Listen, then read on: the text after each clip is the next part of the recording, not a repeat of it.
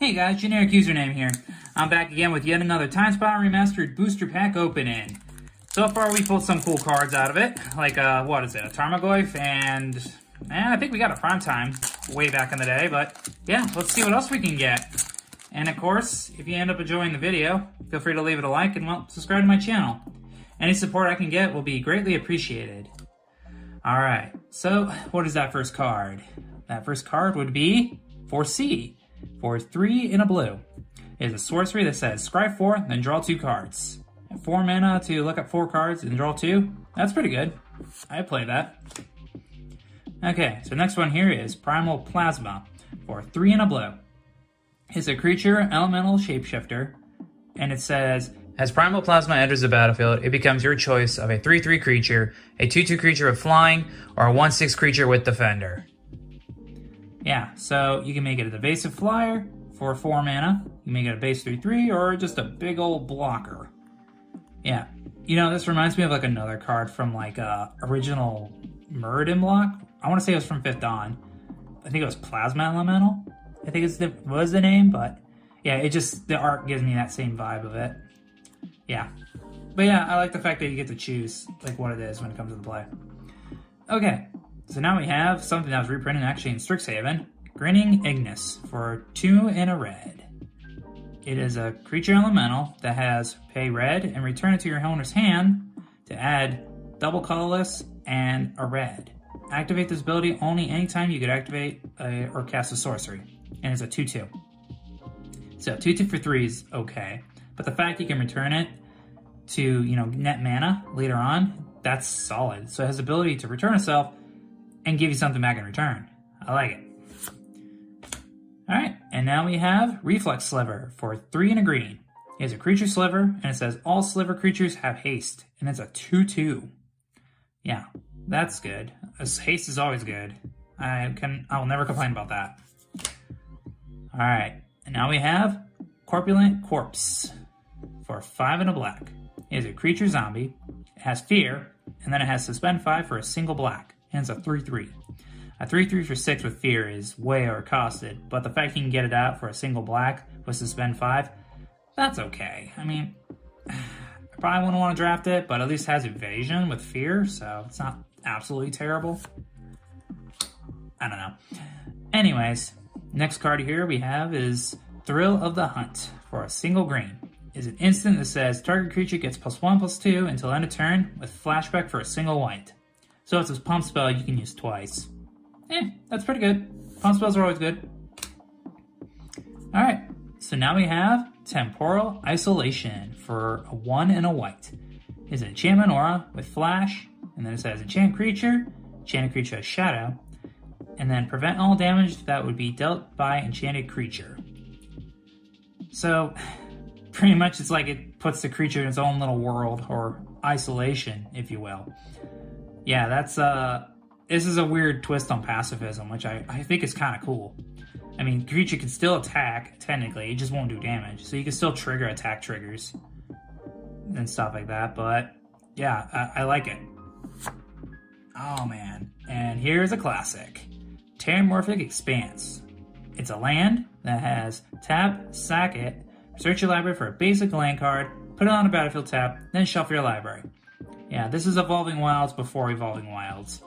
Yeah, this is this is actually when I got back into the game around a Lara block. Yeah, this is like one of the first lands that I saw that I was like, oh man, that's kind of a cool effect. It helps me fix my colors. That's wonderful.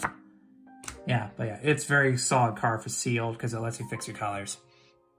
Alright, so now we have Fathom Seer for 1 in the blue.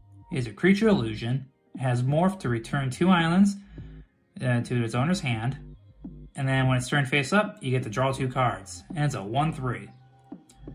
Yeah, so it comes down as a 2/2 beater, which is not bad, and then you can flip it up to get more cards if you need it.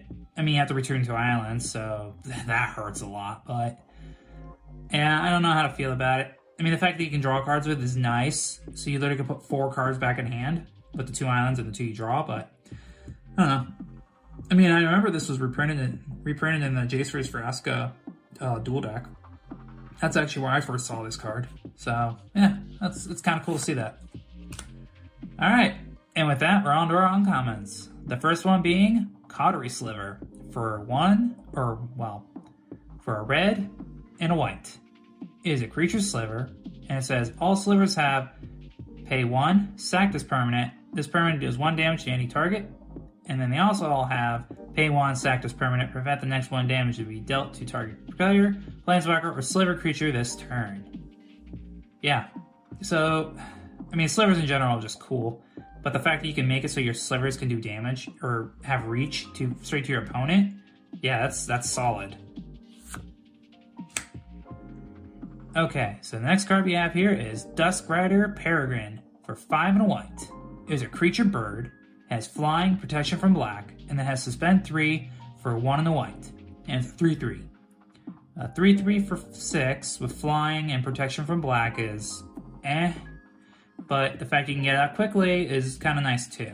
So you can really get it out by like turn, what is it, 2, then 3, 4, 5? Yeah, you get it out by turn 5, so that's okay. I mean, it's a sealed card. No, two ways around it. You're never going to play Land Commander. And ooh, this is actually a personal favorite of mine. Scribe Ranger for 1 and a green is a creature fairy. It has flash, flying, protection from blue, and then it has return a force you control to its owner's hand. Untap target creature. Activate this ability only once each turn, and it's a 1/1. Yeah, back when I was playing in Legacy, this is part of the Maverick deck that I used to play there. Because you could use it, you would return a forest, so like say your Savannah, and then, so you go ahead and untap your Knight of the Reliquary. And then you just go ahead and crack Knight of the War Quarry to go find your utility land, like a Wasteland or something. Then you go ahead, get your Wasteland, blow up a permanent. Yeah, this is, and then just go ahead and replay your Savannah or something like that. Yeah, this card is sick. I love it. And in fact, it's pro blue. It can come down at any time. So you can surprise untap your Knight 2 to block, which is really good. Granted now, Maverick doesn't even play like Knight of the Reliquary because it's just too slow. It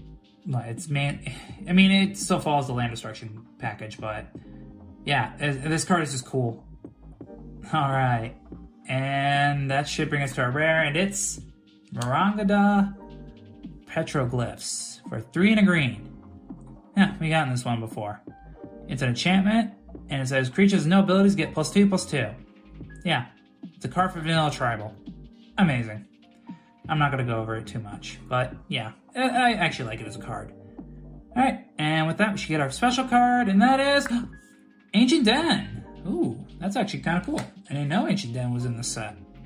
But yeah, Ancient Den. It's an artifact land that says tap to add a white. Yeah, this land cycle was busted back in Original Mirrodin, and actually had to be banned from Sealed. It was that good. Alright. And with that, we got a foil, and that is... Ooh, a foil Magus of the Future. That's kind of cool. Okay, so Magus of the Future.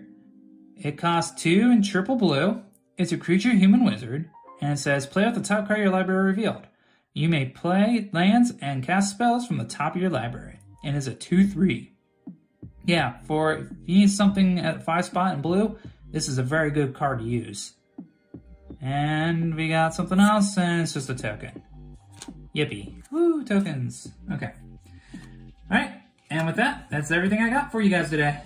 I think we did okay on that one. Still not super exciting, but, you know, I'm not going to complain. We got a foil Magus of the Future, which is pretty cool. I know it's not worth a lot, but it's still pretty cool. Got an Ancient Den.